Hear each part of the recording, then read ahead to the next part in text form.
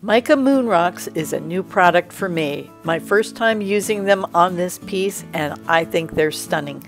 I loved how they worked, and they really add a whole nother dimension. Check out those turquoise colors. I'll tell you where you can find them, and you can do it too. Welcome back to Moonkusser Art. This is Janet, and these are some of the products I pulled off the shelf to start a geode piece today. I'm featuring the Moon Rocks. It's that beautiful bag of turquoise. So this is my secret weapon for doing my geode piece. This is the, this is called Moon Rocks, and I got these from Colour Arte. And I've never used anything like this in creating a resin geode piece. So I'm excited to give these a try. Now the piece that I'm going to be working on is only going to be a 12 by 12, so it's rather small. And you can see that some of these chunks in here are a little on the big side. So I want to reduce the size on some of those. Let's get in here and pour a little bit out here on the tabletop. This one is called Tide Pool. So I'm going to be working in Caribbean colors, you know, teals and stuff like that. So I want to make these a little bit smaller so that I can fill in my areas. And I thought maybe I could try making them a little smaller with a couple of different things. I want to try scissors first and, you know, just chop them up a little bit. They are flaking up a little as I do these cuts. The only thing that I can see that I'm not going to like about it is the potential for more geometric size shapes. So I'm going to try to just be random in my cut lines to avoid that happening. All right, it seemed to work okay. Now this one here, it's a little bit on the thick side, and I don't know that I want it to be quite that thick. And when I break it apart, you can see, I think you can see, let me get that in front of the camera. Come on, camera. Will you focus for me? Here we go. See that one is very silver in its color. But that's okay because the combination color that I'm going to be using is silver. So that works out nicely. I don't want everything to be uniform, which was one of the things that interested me about these. So I'm just going to go through and break some of these apart. Get them in a little bit smaller shapes, actually flexing it and breaking it with my gloved fingers seems to be working very nicely to break those open. So we just go like that. Yep.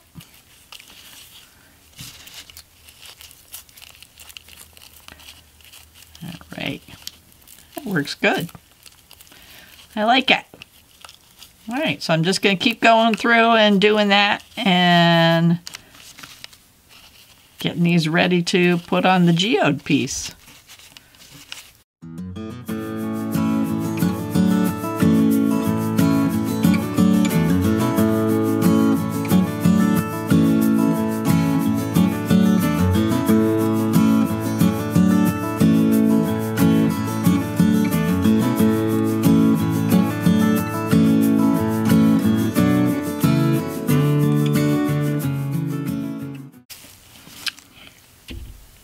That looks good for now. Let's see if the camera will zoom in there. All right, so I've got a nice little stash there, and I'll probably make a little bit more. Actually, it looks like it might be enough. So those are ready to go. Let me get my canvas prepped, and we'll start looking at that. Okay, these are my crushed up moon rocks, and I didn't get crazy on making them really itty bitty because I don't want them to be itty bitty. I want to have a texture. So underneath them, I'm going to be painting with, this is a tube of acrylic paint from Michael's Artist's Loft, and it's a metallic. I believe they call it metallic cobalt blue, and it just looks turquoise to me. So who knows why they call it cobalt blue, but okay. And I'm just going to paint that on there real quick. My MDF board has been prepped. I spray painted the surface white and also the sides, and you might be able to spot I'm going to do clean sides, so I've got a band of my wonderful tape on the edges. And now I'm going to use my blow dryer, and I'm going to make sure that that acrylic paint is nice and dry. I did let it sit for about an hour. It is a very thin layer of paint on there, but again, it's just to make a background for those moon rocks, so letting it dry up nice. All right, the acrylic paint is all dry, and now I'm going to come with the Pebeo Cerne Relief. In the past, I've used Elmer's glue, and you know, they have the little applicator tip on the bottle, so I've used that to create a dam edge. But I had the Pebeo Cerne Relief in inventory, so I thought I'd give it a try. I did use, there was another color I had, silver. I was going to try that, but that one got too old and dried up in the tube. But thankfully I had this transparent, so it's got a nice applicator tip, and it works really well to get a fine line. Okay, I have batched up 2.5 ounces of the Epoxy Resin's general use resin, and I've got my Moon Rocks sitting in a cup ready to go. And the acrylic paint is all dry, and also the Cerne Relief. But I wanted to get you in close so you can see it's been about hour and a half. I had lunchtime and worked out good timing. It has dried very clear, so I'm not concerned that that little dam that I built up there is going to show up. But we're all set to start adding those moon rocks.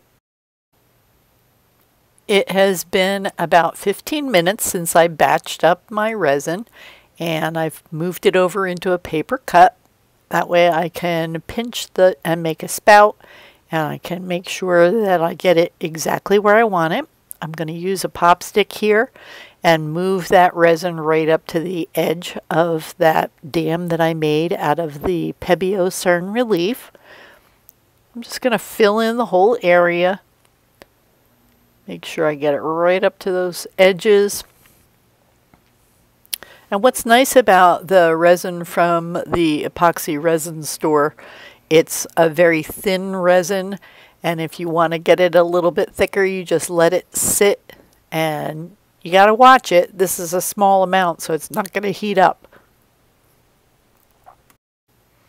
And now I'm going to start mixing up one of my colors. This is from Colour Arte. It is their Bling It. And this is their True Silver, and I'm being heavy-handed. I want it to be very silver, so put a lot in there, stir it up, it just blends right in.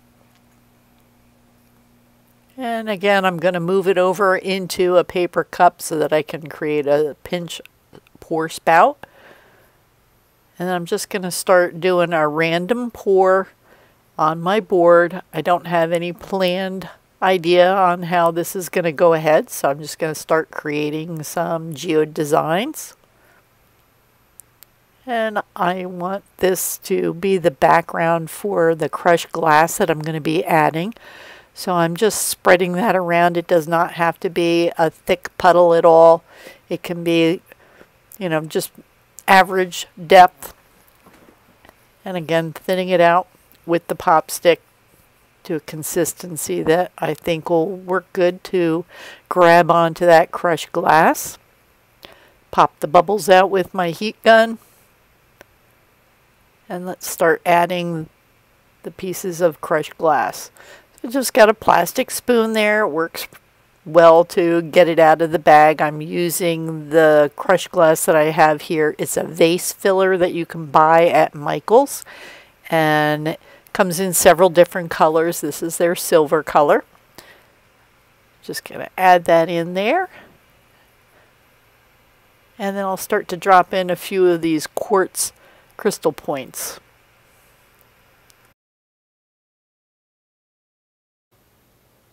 Well, now I've made a mess, so I got to clean up my mess. And I'm just going to use my fingertips or whatever I can do. I'm just going to push these pieces of glass right into the areas that I want it. And just kind of sweep it out of my way. Now I'm using a popsicle stick. Just moving it into those piles.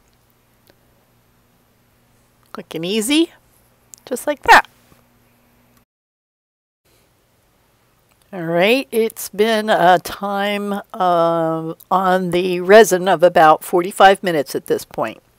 So now I'm going to start adding the chips of these moon rocks, the Mica Moon Rocks. And I'm just going to, it's kind of like doing a mosaic. You know, I'm just trying to fit them in as best I can. Sorry about my big fat hand getting in the way of your view. I'm just going to pick them out of my little cup there and start laying them down and filling them in, like making a yellow brick road, except for it's the little blue road. And I'm just going to keep filling those in. I have some large pieces, smaller pieces, so I'm trying to vary them. And it's a little bit, yeah, you know, it's kind of time consuming, but I'm figuring it's going to be well worth the effort. So I put you on some time lapse here. Speed things up a little bit better for you. So again, just filling in. I'm okay if it overflows the side a little bit there. You know, some of the pieces are going to hang over the edge. It's not perfect, and I don't want anything to ever be perfect. You know, I can be a perfectionist at times, but when it comes to stuff like that, I think that having a little bit of variation is important to be able to see. You know, I'm not a machine.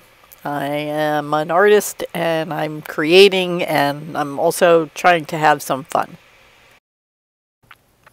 Alright, and I'm working right up to the edge there. The tape dam is holding everything back nicely for me, so I love doing that. And then I have a little bit of the smaller pieces are sitting in the bottom of the cup, so I'm just going around and sprinkling those in. And then I'm going to use a brush and sweep it right up into those spots to get it cleaned up. And I had a few more of the crystals left, so I'm going to add a little bit more of the silver resin here in the center, and then I'll drop in a couple more of the crystals. You probably noticed when I was putting that silver in the center how much the resin has slowed down at this point. Again, it's at about an hour that I've been working with it. So now I can actually make these points stand up slightly. I support them with some of the crushed glass underneath it and arrange them carefully. And this one, whoops, it's strung beads. So I noticed that I had it backwards and I could see the holes that they were strung by. So take it out of there, clean it up with some alcohol, and back in it goes.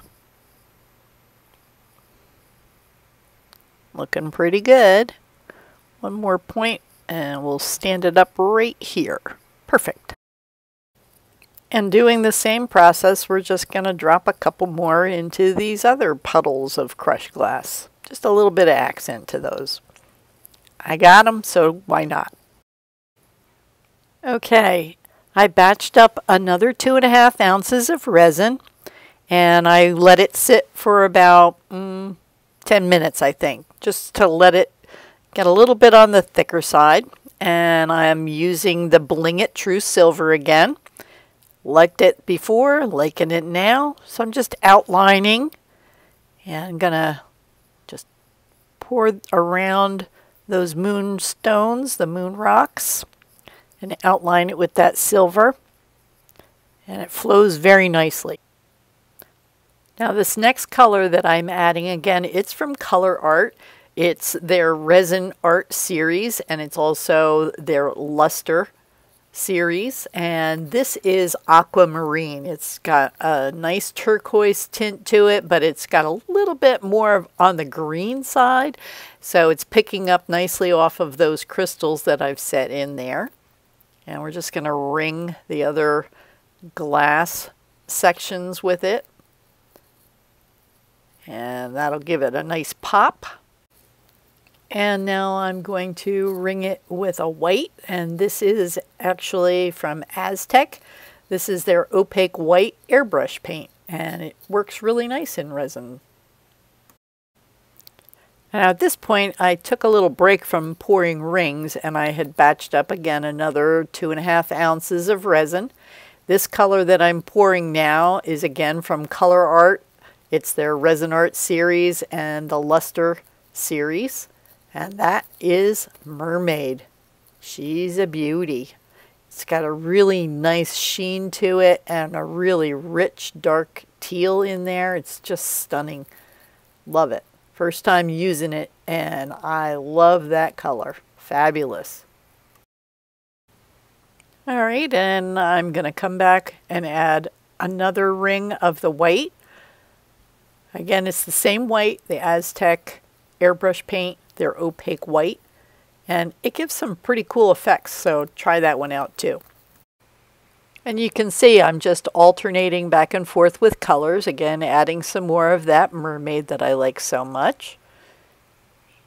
And there you go. And then we're going to switch back over to the white. Now doing that, it helps to get effects and add some interest in your pieces, and it's going to keep moving and changing on me too. So finish that white. Now here I'm adding in another color. This is Artisue. This is Teal. It's their epoxy pigment Teal, and it's not a very transparent color, but it does have some transparencies. I only used a really tiny amount of pigment, and I also added some glitter. It's a hexagon shaped kind of a chunkier glitter, and it matches the color very nicely, so you can see those twinkling in through there. And we're just going to fill those fields up at this point now.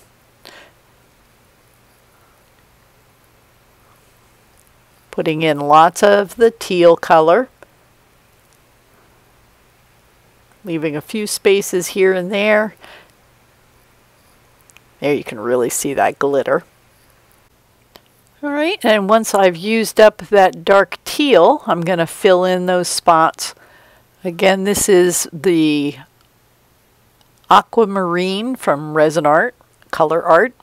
And then I have one little spot. I'll fill in some white over there. And that uses up all my resin. And then I'm coming back here about an hour later. I've let the resin sit and it starts to thicken even more. And so now I'm going to pull off my tape dam. And it's important if you want a rolled over edge. This is the big tip, guys. Rolled over edge. You want to come back, pull off that tape dam, and it's going to allow it to move nicely. Now I got a little bit of my shield to come off there, but I fixed that. And then I come in with the heat gun, and I'm just warming those edges again with the heat gun, and that lets them round over really nicely. You can see a little bit drip over the edge, and that's exactly what you want. Then we're going to put the cover on and say goodnight and keep the dust off, and I'll see you tomorrow morning. Okay, it's the next day. What do you guys think? It's looking pretty good. I love the colors of this piece. I like to use Craftsmart markers. These are a oil-based marker. I've had them for a very long time, and you might notice that I'm struggling a little bit. I'm laying down a line of silver, and the silver is just about spent. So I have to go back over and emphasize it a little bit, but it's not a problem. I'm making sure that I'm not resting my hand where I have drawn in the lines already. And there's no rhyme or reason. You just kind of move around and put them where you want. I use 3 colors from them using their medium tip. I have the silver, a metallic green that I used, and their white. And I also used a very fine tip marker of the white just to add a little bit, very thin line details. So you can see how adding the lines really changes the look of the piece. It definitely gives it more of that geode look. And again, you just kind of put them in wherever you feel like you want them. And I'll tell you what, those moon rocks, they're really looking good. I'm very pleased at how they dried in their positions in the resin. And we'll be adding our clear coat. It's good to do that over top of the marker. Okay, I've brought the artwork back to the resin table, and I batched up 10 ounces of the Epoxy Resin Store's general use resin. Let it sit for 10 minutes, and then I started to pour. I started adding over top of the moon rocks and then went over the crushed glass because I want to make sure I get good coverage there. Torching the bubbles as I go and working it all around. You can see I have a tape dam that's holding it in place, and I'll remove that shortly. Good morning, everybody. I'm downstairs in my studio, and the geode was tucked away into this plastic box overnight, and there it is. It is looking good. Now, I had that tape dam around it to try to contain the resin on top, let it kind of set up and thicken before I took it off, and that way it would preserve more on top. But apparently it worked its way underneath my tape because I'll show you, this tape on the sides was there before, and the drips from the last pour were also on the tape, and as good as I tried, I didn't quite get it to stick down tight in this area. So you can see here on my paper that I had a really big flood over here. I came to pull the tape off, and a flood was already happening in this corner. So I had wanted to wait for 45 minutes before I took the tape off, but when I came down to check on it, it was only 30 minutes and all that was going on. So I scrambled and went ahead. I didn't record it and just pulled that tape dam off and then allowed the extra resin to flow off. So there she is, looking mighty beautiful. So what we're going to do this morning is we need to get this tape edge off the sides so that, you know, what you want to do is you want to get it off quickly. You don't want to wait too long because the longer you wait, the harder the resin gets and the harder getting the tape dam, or not dam, the taped sides can be. So let's do that now. And I'm going to change the camera angle so that I can get a little bit better view of what I'm doing on this. So let me get that set up and we'll get that tape off. I have my Wagner heat gun ready to go. This is the Ferno 500. I'm not sure, I don't know, but I don't know that you can get the Wagner 500 anymore. I think they did away with that model number. But what I like about my heat gun, whether it's, you know, whatever brand you use, I always recommend looking for one that has multiple settings. So this one, you can see here, there's a little freeze, a little snowflake there. That means it turns blue when I go to do a shut off, and that means it's cooling down because this gets extremely hot when it's on. So for safety reasons, they have a cool down cycle to cool that tip down. It's just going to blow cool air through there and help to get that cooled down so that you don't burn yourself. You can see I love my heat gun. I've dipped it right into my resin and it's scorched black now. Anyway, but it also has multiple settings. This is for the fan speed, so I can actually change the fan speeds through here, having it blow slow or fast. And here are for the heat settings. So I've got 1, 2, 3, 4, 5, 6 different levels of heat. Obviously, the smallest box indicates the lowest heat setting, and then I would put it on the lowest fan setting. So it's nice because it has variable heat and speed, which is important, especially when you're working with resin. But for today, I'm using this to get that tape off. So what I like to do is This heat gun also has a setup so I can just make it stand beautiful like that. And then I can pass my piece over top of the heat and warm it up. And what that does is it warms up your resin just a little bit. You don't want to hold it for too long in place. It's just going to warm it up, and that's going to allow me to pull the tape right off the side. So let's get going.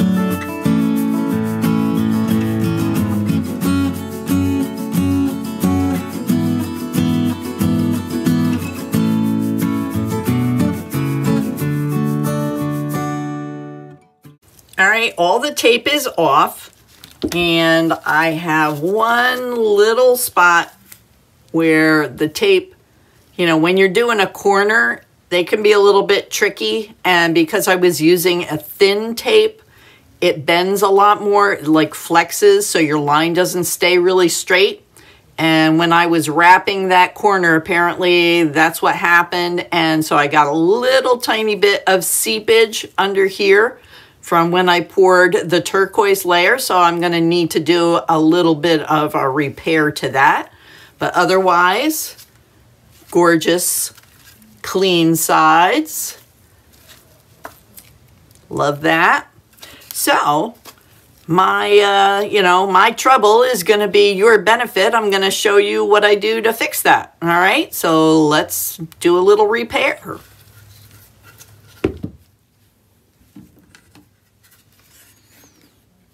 All right, so I'm going to tackle my repair on the spot right there. That little leakage I got from my resin getting underneath my tape. So, where is it? There it is. I have a small piece of, this is 220 sandpaper, and I'm going to just sand this down real quick. Doesn't take long at all. Because if I don't get this off, there's going to be a blemish underneath the paint that I'm going to put on here to do the repair. So I want to get it smooth again. Just like that. I can feel it with my finger. Yeah, my nasty finger now. So just scuff that up a little bit. And then here on this corner as well, on this side, just scuff it up. You know, there's nothing worse when you're looking to have a nice, smooth, clean edge than to see a blemish. You know, it would bother me. That's my OCD coming through loud and clear. So there we go. Let's get that nice and smooth, just like that. All right, and then because I have dusty fingers now, wipe them off in my towel, and I need to wipe the dust off of this area here. There it goes, clean as a whistle. Not getting any residue on my fingers, so that's good. Got a little bit of sand on my tabletop, so wipe that away as well. And on my sides, I had spray painted them with the Rustoleum 2x Ultra Cover. This is a semi-gloss, so it's not very shiny, just a little bit of a sheen to it. This one is the 334098 semi-gloss white. And we're just going to take this outside because spray paint, not going to work inside. So let's head outdoors. Before I take this outside, so I have a piece of, this is just a piece of freezer paper. It has wax on one side, paper on the other side. I don't know, actually this may not be wax. It feels like wax paper on this side, but you can see it's got a shiny finish to it. This side is dull. And so this is the corner that I'm going to touch up. And what I'm going to do is this paper is going to create a blind over top of my piece. I'm going to use my handy dandy 3M Scotch tape. And I'm going to just tape that very, very carefully along that edge. So I'm not even going to try to film it. I'll show you after I've got it attached what it looks like. But I need to create a blind to protect my beautiful baby there. All right, so let me get that on there.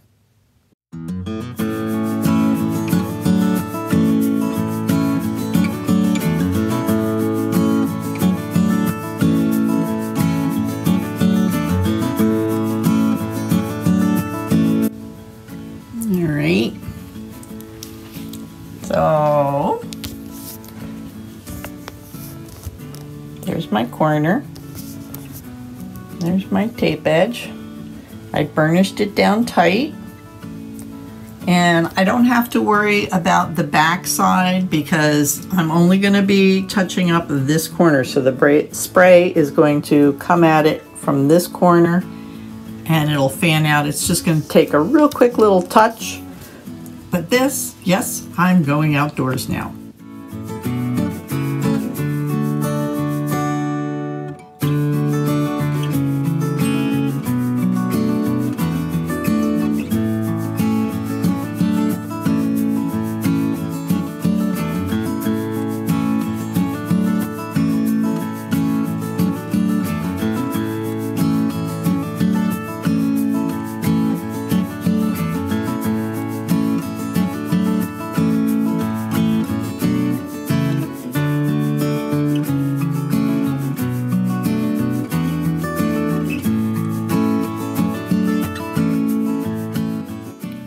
Okay, I brought it back inside to let it dry. So this is the corner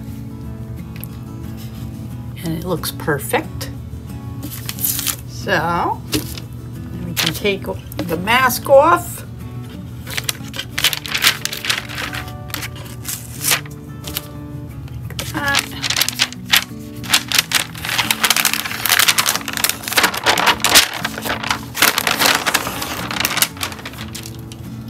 There it is. Perfect again. All right, let's go outside and get some pictures. Well, here it is, Aquamarine Geode. This piece is just spectacular. I gotta say, these Mica Moon Rocks from Colour Arte are just so interesting. I never saw anything like them before, and I loved using them. Very easy to place on the board, and boy do they show off nicely. I like how it gives a whole nother effect and degree of interest. The crushed glass really sets off those aquamarine crystal points, and also the colors, the teals, the aquamarine, and that mermaid from Colour Arte. Wow, fabulous. I hope you enjoyed the tutorial, and please don't forget to subscribe, hit the button. That way you'll be notified when I put out some new videos, and here's a couple of new ones for you to check out. See you next time on Moonkusser Art.